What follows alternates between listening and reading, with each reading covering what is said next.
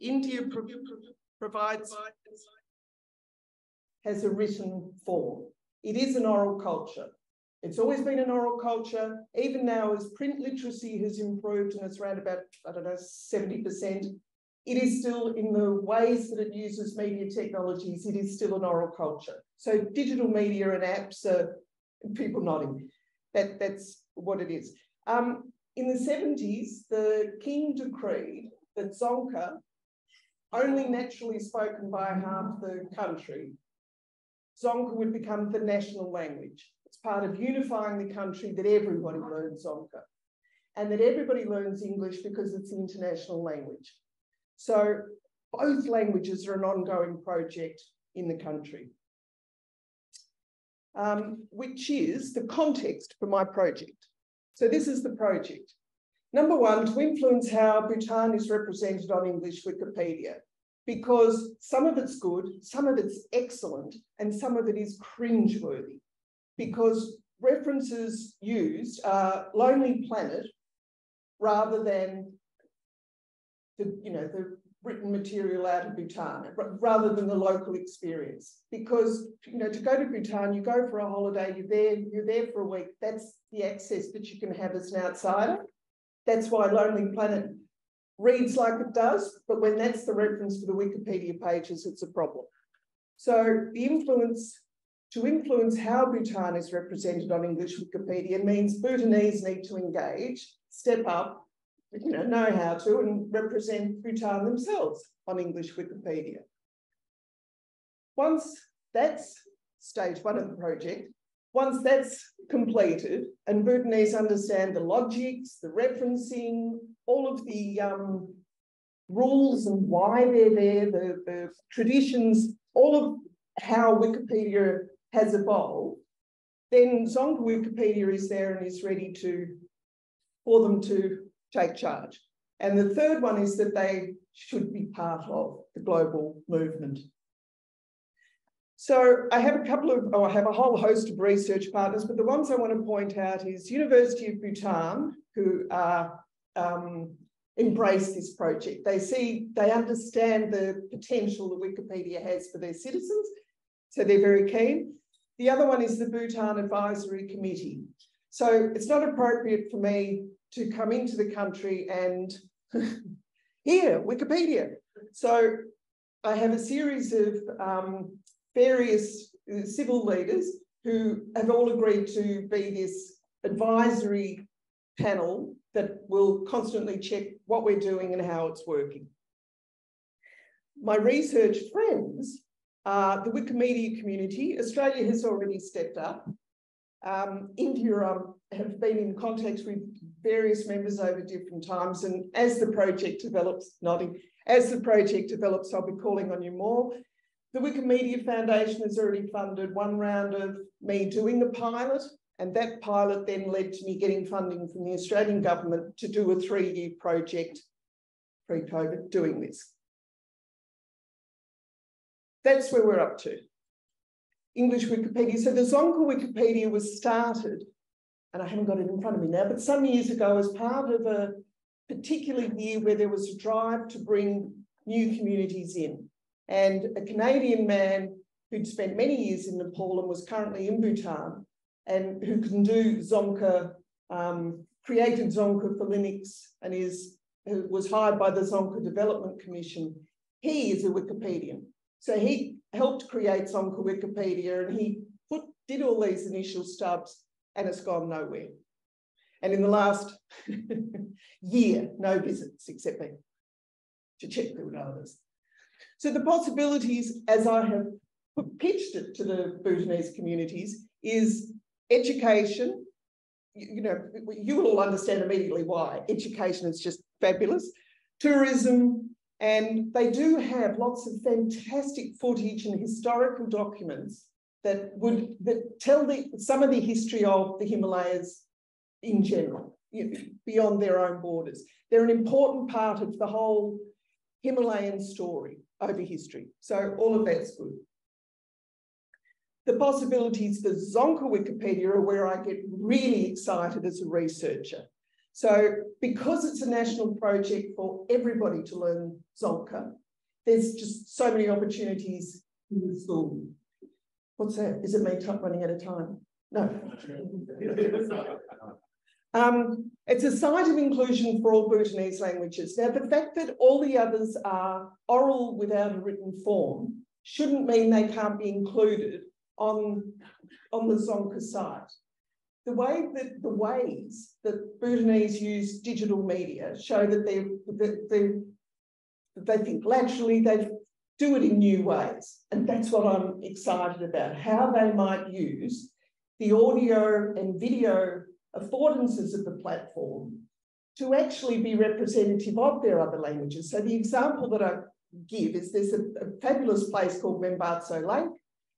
It's on the tourist trail, so in English Wikipedia, yep, you can get all the information on there. But on Zonka Wikipedia, they could record and upload oral interviews in different languages for that area, and that could sit alongside whatever it is that comes up on Zonka. So because that's the creative, innovative bit, and I look forward to seeing how that unfolds. So this was the first pilot, and I worked to to present it and hear back and understand what their concerns were, where it landed. I had a group of Zonka newspaper editors, and I did a training session with them in Thimphu, and that was in 2019. And it was just fabulous. They were so engaged, so into it. It was just so much fun. And they were horrified once they actually looked at some Wikipedia pages about Bhutan and realised, oh, but that's terrible. Yep. There we are, checking. So COVID hit. My project was due to start March 2020.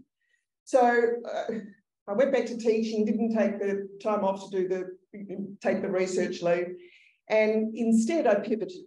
So there is outside Bhutan, Australia has the highest population of Bhutanese. It's a weird quirk of, we have a really strong and weird connection. There's about 15,000 Bhutanese living in Australia now. Most of them, about 12,000 of them are in Perth and about 3,000 are in Canberra, and the rest are sort of dotted around. And they're mostly here for study, for tertiary study. And they bring their families.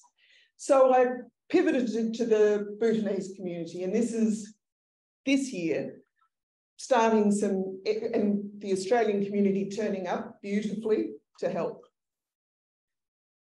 It was a modest success. I thought I'd show you. No. Yes, well, let's just hope that improves. So that was the starting point. So what I'm hoping to do now is go back next year.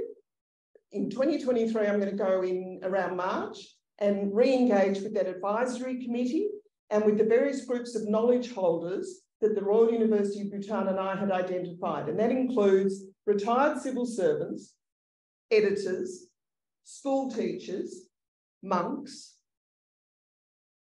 and I forget the other ones. We had 6. Anyway, and to create these editing circles with those knowledge holders, and that will be, that's how we're going to do it.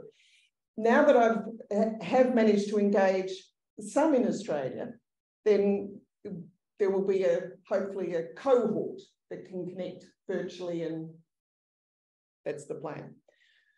So that's Bhutan. The second project I want to tell you about, because this one I really need help with. So in 2019, just before COVID hit, I went with a group of Australian University of Sydney researchers. There was something like 60 of us, and we went around India with the idea being we were to make collaborations, and all part of encouraging better collaborations between Indian universities and Australian ones. And at TIS, Tata Institute of Social Sciences in Mumbai, we did it under this umbrella of anthropomorphic change. How can you help?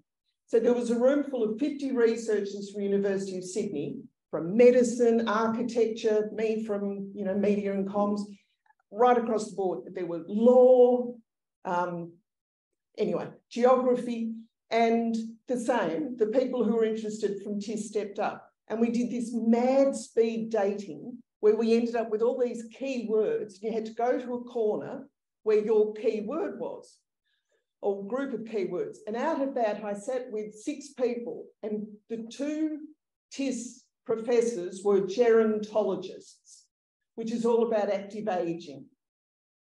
And so we had to come up with a theoretical project that combined all our research interests.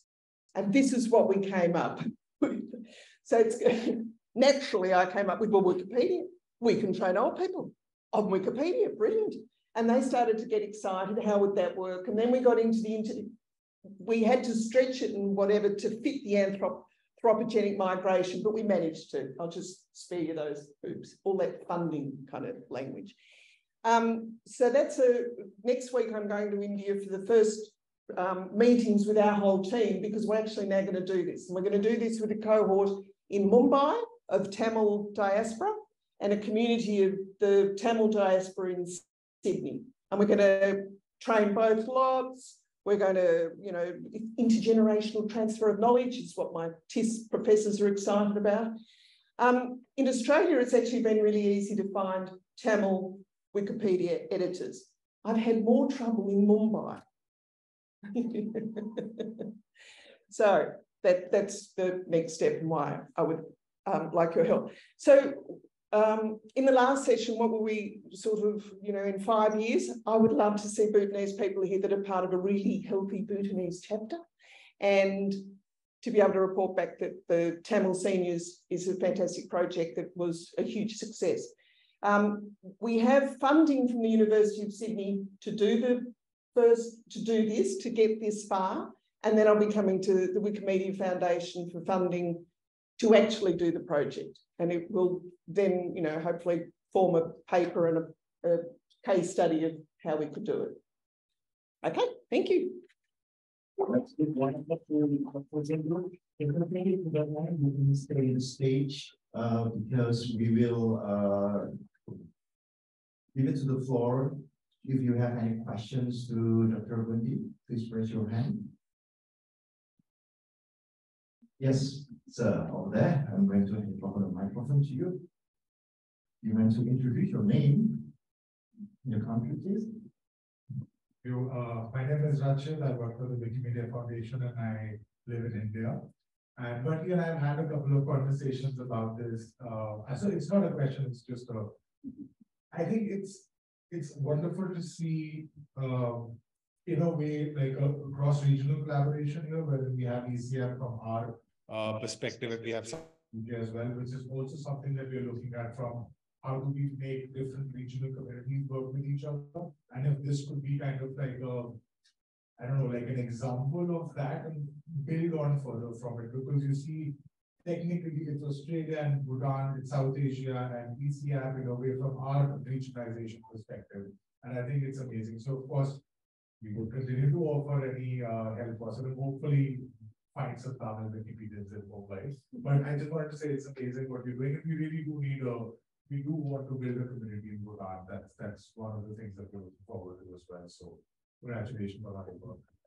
Can I just say that there are editors in Bhutan and they're all working sort of disparately, and I've contacted various, and so it's sort of all there. And there is a Bhutan Wiki project page that started years ago, long before me, and there's all sorts of, somebody's done so much work, probably the guy who did the set up Zonka.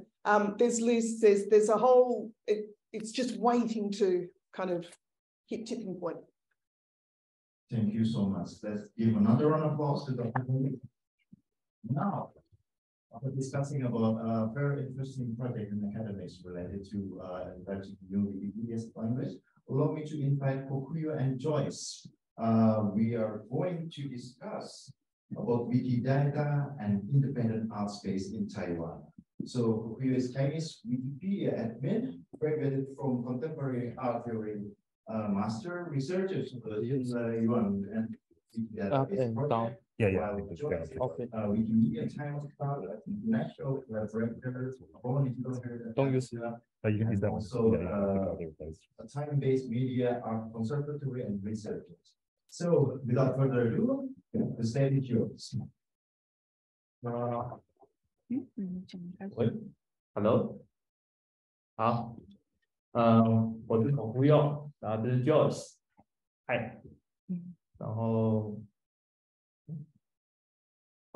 这场讲这个部分我会用中文讲，然后这个英文的部分都在 PPT 上面，所以 don't worry，PPT is all is full， OK。Oh, everybody know my English is not very, very bad, right? Not very, very bad. So I use Chinese. Yeah. OK， 新乐园艺术空间是台湾的一个独立艺术空间。那它在过去呢，在过去是一群艺术家，在1995年的时候，然后。为什么会有啊？你就继续。在1995年的时候成立，然后并持续运作到今天。那在今年2022年，然后我们跟维基媒体基金会申请了Allen Fund， 然后做了这个计划。那这是新乐园艺术空间的样子。那我们的计划目标大致可以分成3点。第一点，我们在 Wikidata 里面输入艺术家的资料，然后艺术的资料首先是以艺术家的为主，然后之后再慢慢扩及到其他不同类型的资料，例如文献、书籍、作品、展览等等等。例如说，可以看到艺术家跟作品，或者是艺术家跟出版物，它的 book or paper right？ linking data OK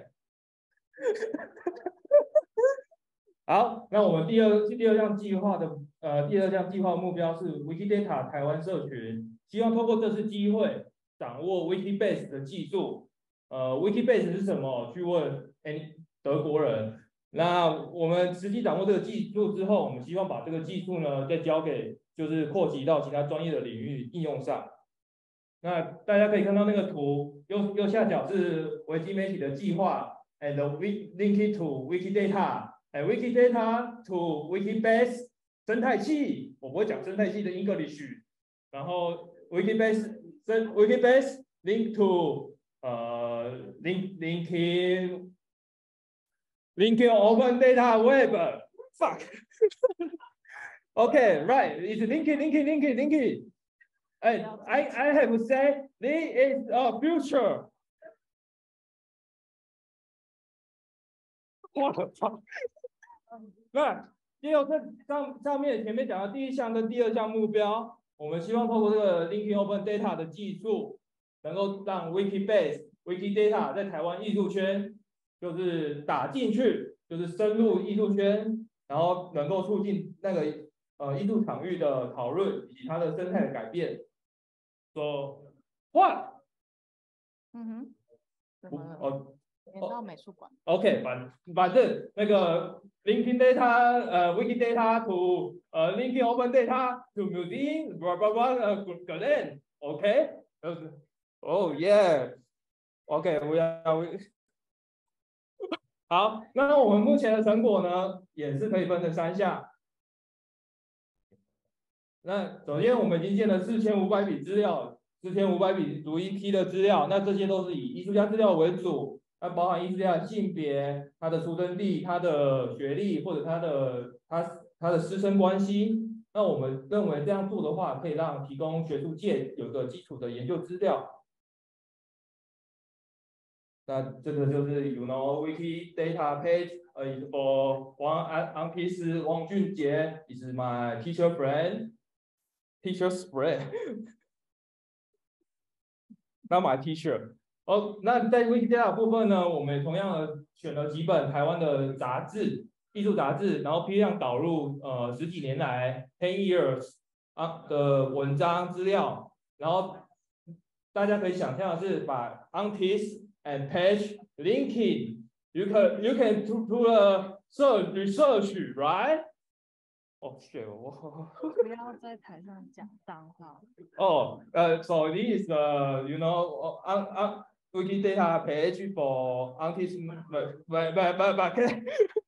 哦，好，那在第二项部分呢，我们也是在 Wikibase 的部分 ，Wikidata 社群，我们的 Wikidata 社群呢，已经真的掌握到 Wikibase 的技术了。那在这之后呢，我们希望能够讨论如何在 Wikibase 里面进入内容，然后同时也要针对这个部分进行讨论与思考。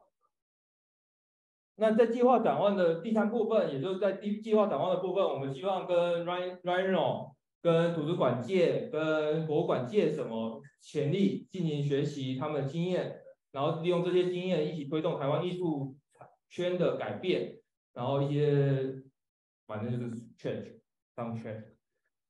这是 Rhino on Base， 它是基于 Wikibase 的一个资料库。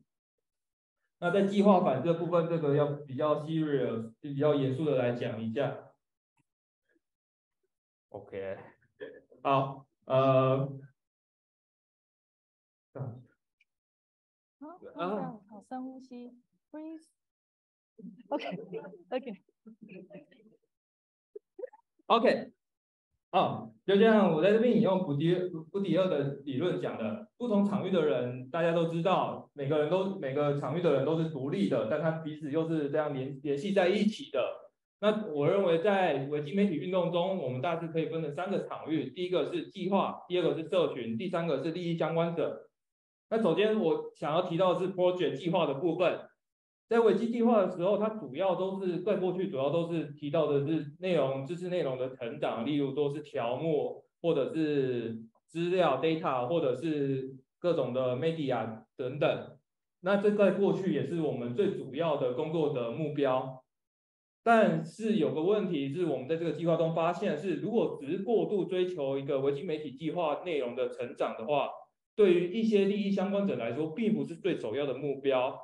那因为这些利益相关者并不一定很在乎这些东西，或这是他首要的。那如果我们一直过度强调内容的成长的话，反而可能会限制了我们的影响力。那在第二个部分是关于社群的部分，community 的部分。社群我认为它主要是想思考是它如何永续的成长，然后那同时也掌握一些基本的技术能力，例如 Wikidata 或 Wikipedia 的撰写的编辑能力等等。那在过去我们常常会把维基媒体计划的内容增长跟社群的永续发展直接等同在一起。但是在一些计划里面，像 Wikidata 的计划里面，或者一些很专业的或者专题的活动筹办里面，我们会看到的是，对于社群来说，拥有具备不同面向的人，然后能够为这些不同专业的人提供服务的话，反而对于社群的永续发展可能是更为重要的。那最后在利益相关者的部分，我觉得这是最严肃的，也是亚洲地区、ASEAN 地区最大的困难，在于我们与欧美地区很多的情况是非常的不一样。例如很多单位相对来说并不愿意开放这些档案，然后我们过长的 work hours 会影响到我们的志工愿意投入这些计划或者这些编辑的时间等等。那在社会相对保守的情况下，我觉得亚洲的维基媒体运动可能要更加直接的介入，去影响利益相关者的部分。那对 ，OK。那小杰，反正计划、社群、利益相关者这3个人虽然彼此都是不同的，但是呢，他们不代表我们一定要配合其中一方的意见，无论是利益相关者的意见，或者是维基计划要求内容增长部分，这2者都是不好的。所以要怎么办呢 ？I don't know， 不是，要怎么办呢？或许我们可以先这样试着问问自己。在未来的15年内，我们想要一起实现的是什么？这个未来不只是我们维基媒体运动，也就是各位的未来，也包含了对于这个所属世界的整个未来。那我们既然是联盟的关系，很明白的，我们的利益、目的、想法、习惯本来就会不同，但是我们还是有办法 link it。So we are going to the future. I'm going to open one question for Joyce and Kokuyo again. Please raise your hand. Yes. 为什么？不会啦。What were the most challenging moments of the project? And second question is, what partnerships have you built through this project? And what other expertise are you? 3 questions. 你遇到计划中遇到最大的挑战，然后你建立了哪些伙伴关系？然后和这些伙伴关系之间是什么样子的关系？挑战。No challenge. 可是or all challenges. No, it could say,可以说吗？ So he's concerning about, is it okay to speak out here? 好，这是什么啦？认真。What challenge? 第一个，我们是艺术档，主要是做艺术档案。那在最大的问题是很多就像刚才提到，不同于西方的经验，不同西方美术馆或博物馆已经有完整的资料库。那他们的经典的模式或者基金会所教导我们的模式是借由说服或者一个共同的未来，把这些资料开放 open 出去。但是对于我们台湾的艺术机构来说，很多的他们的资料本身其实都是不完整或者是不健全的。那么也就是说，他们要做资料的开放，他们必须先做资料建制。但是资料建制就必须花费相当大的时间跟金钱，那他们就会更不想要开放，这是一个最大的问题。So because this project is mainly focused on art archive, art data, but by learning from like Western context, which were mostly introduced from all the Wikimedia movement, it is not really workable in our context. It's because most of the museum in Taiwan, that like the people who hold those art data, their data are not complete.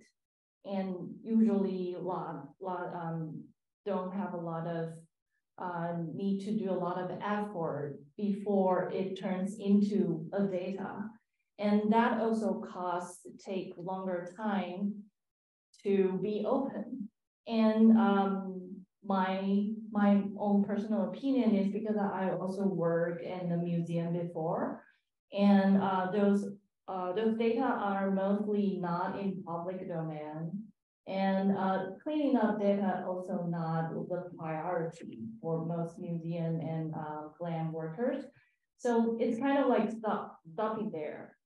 And so for him, who constantly doing the data cleaning and looking for data, and we found it quite easily to get all the data that we can get right now, but it doesn't mean that we get everything done. It only means that there's only very few amount of data that for us is available to put into the data, and there are still a lot of other data we have to wait for them to clean up, digitize, and then we can use it. Yunjun? Maybe we can save it for in the end of the sessions. We have time. Yeah. We can that. And let's give another round of applause to next, allow me to invite Associate Professor Wanrooy to the stage. She's the Director of the Analysis and Policy Observatory of AEO, an open access evidence platform for public policy and practice. Associate Professor Brigid already worked in government and academia. She's passionate about open access to support evidence-based policy without any further stage. Let's give another round of applause. I just like to quickly personally acknowledge that we are on the unceded lands of the Gadigal people of the Eora Nation. Let me see. Oh. Okay, cool.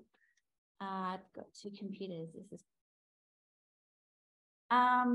I'm going to talk about the Wikimedia Alliance Fund project we started a few months ago, and in particular, how I've gone about engaging with the Wikimedia community to date, and how we can do more of that as the project progresses. Just a bit of context, I'm new to the Wikimedia community, so this has been really eye-opening and positive experience. So just a little bit about the Analysis and Policy Observatory. APO was established 20 years ago by academics at Swinburne University, based in Melbourne. That was in 2002, 1 year after Wikipedia was founded. APO is Australia and New Zealand's largest open access repository of policy and research reports and other material published by organisations.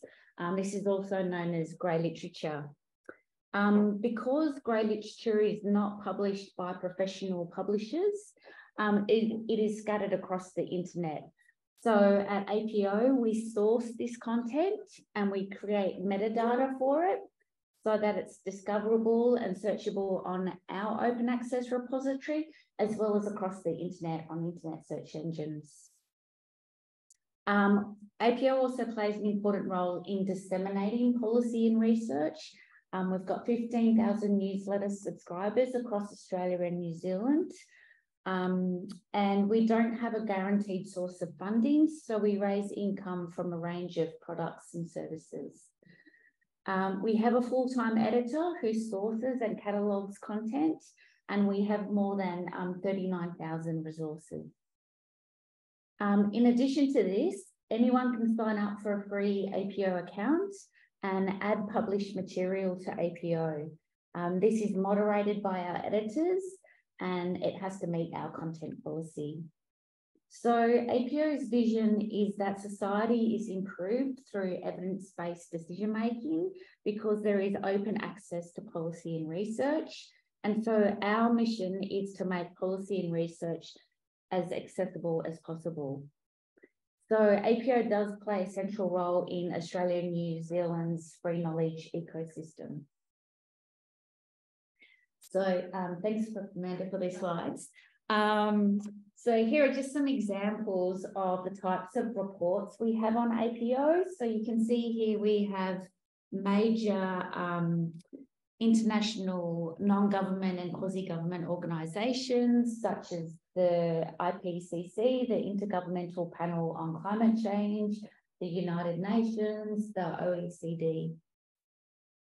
And we also have reports from universities, research institutes, government departments and agencies, community groups, and advocacy organisations as well. I know that some feedback I've got from the Wikimedia community is not to source advocacy organisations, but that gets a bit tricky because advocacy organisations are realising more and more that to put a good case forward, they need to engage with and commission rigorous research and get academics to produce research to help their work as well. So our project being funded through the Alliance Fund is called The Missing Link, Incorporating Policy Reports into the Free Knowledge Ecosystem. And the aim is to improve the presence of valuable policy and research material and coverage of important policy issues in Wikimedia. Policy reports and material published by organisations is not a common type of publication sourced in Wikipedia at the moment.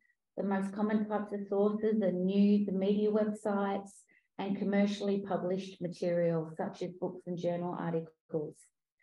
But there are three reasons I think material published by organisations that aren't commercial publishers is a useful source of information for Wikipedia. The first is currency. So while news media contains the latest and most up-to-date information, it often doesn't present in-depth research or policy on a particular issue.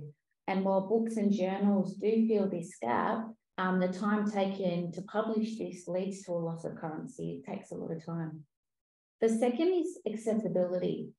So the other issue with the reliance on academic sources is that they are often written for an academic audience, whereas material published by organisations is usually written for the general public. And it often is a great source of academic work. So academics, when they want to reach a wider audience, will publish their own material. And finally, smaller organisations, such as those that are First Nations led or from the Pacific and other unrepresented communities, are more likely to publish their own material rather than through commercial means. So what we're aiming to do in this project is the first step is using APO's database to verify the most reputable and notable publishing organisations and sources, feeding APO report metadata into Wikidata, and then the next step will be then to have an editathon on a public policy issue to try and use those sources in Wikidata.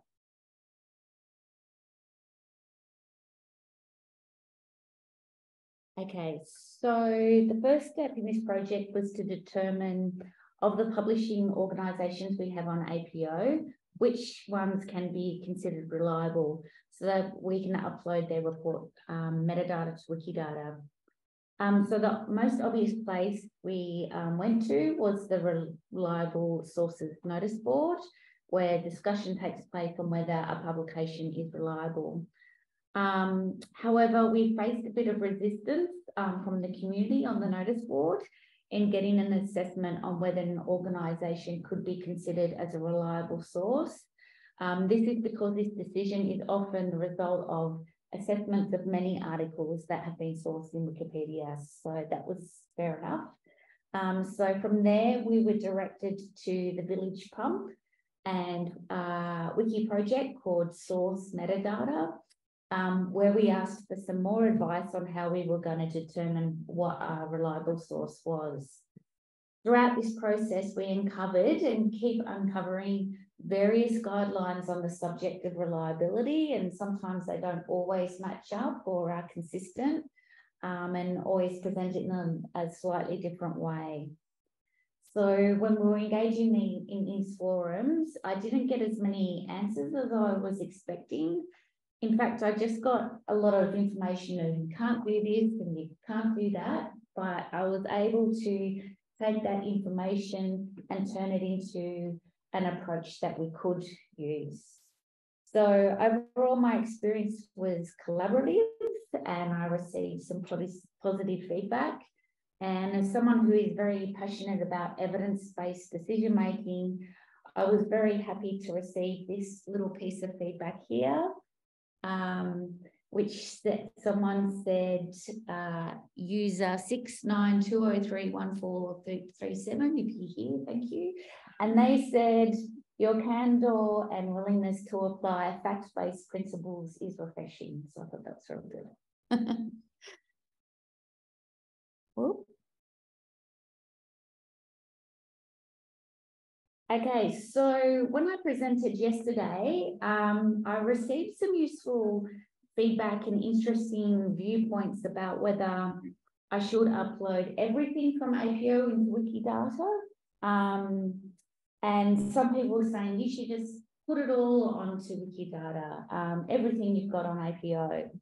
But I've also, over the last 2 days, heard some stories of where there has been use of unreliable sources, which has been really difficult to manage and to stop as well. So at this stage, I think it's important to do a bit of filtering and see how we go first up.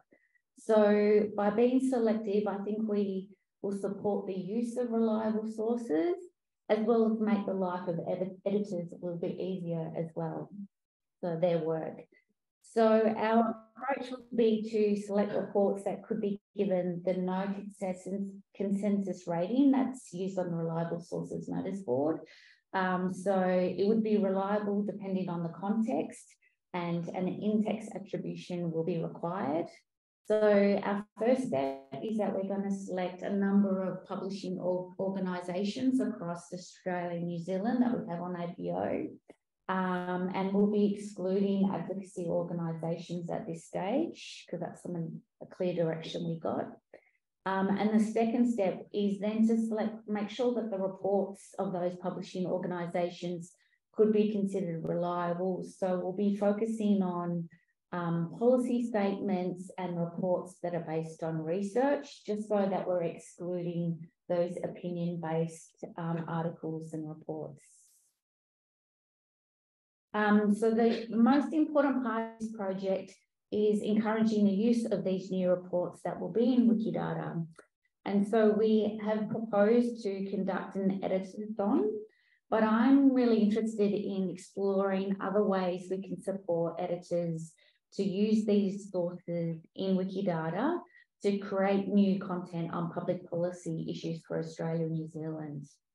One idea I had was to curate a source or bibliographic list on a particular issue. So we say, these are all the sources we have in Wikidata on homelessness.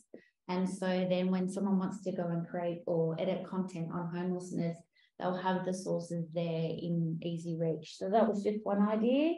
And Toby Hudson, who was here, also suggested that maybe we could have, separate to this project, have a button on APO, on every report on APO, that would enable you just to click a wiki button, which enable you to source that material on Wikipedia.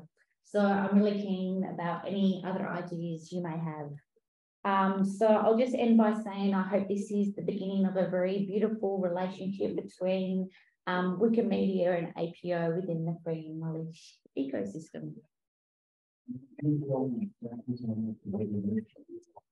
Unfortunately, due to constraint of time, we need to end this session, but don't worry. After this, we have another session, and allow me to share a token of appreciation for our speakers today from the committee. So I would like to invite all the speakers from.